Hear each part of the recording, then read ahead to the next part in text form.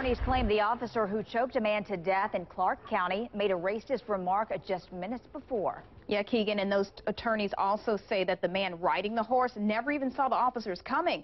16 WAPT's Jennifer Ortega joins us live in the newsroom with the rest of the story. Jennifer. Well, Tammy, the dead man's family hired Chokwe Antar Lumumba to be one of their lawyers. Now, today Lumumba told us the officer came after Jonathan Sanders with a vendetta.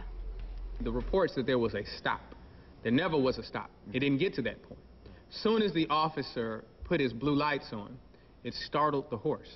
The horse reared up, knocking Jonathan off of his horse.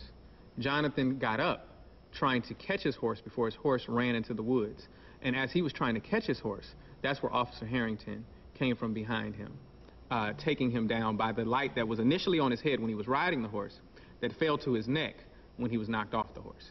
And that's what he grabbed him from behind with, taking him to the ground. Now, Tammy, his lawyers say Jonathan Sanders had a prior pending lawsuit against the Stonewall police for an abuse claim. They claim witnesses say before this altercation, Sanders had words with the officer in front of a gas station, and the witnesses say that officer made a racial remark. We want to warn you, it is offensive to some. The exact words of the witness that we spoke to that was at that gas station said that he had more cause to be concerned with me, and he said he wanted that man.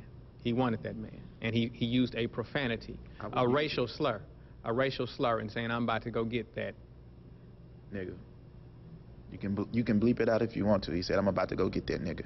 We can't really give out any particulars to it because it is an ongoing investigation.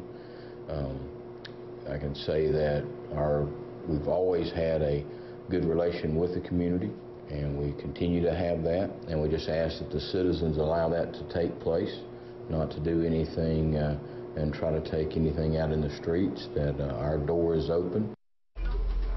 Now, this case is getting national attention from websites like BET.com. It's even picked up on several international newspapers. Coming up at 6, we'll hear more from the family's lawyers and why they think he was actually targeted. Brand new shocking accusation. We've never heard these before, Jennifer. Wow, thanks so much. Live in our newsroom for us. Well, again, here's a look at where this happened in Stonewall, which is in Clark County. Police are still looking into what actually happened. Now, the funeral is scheduled for this Saturday. We'll have more on WAPT.com.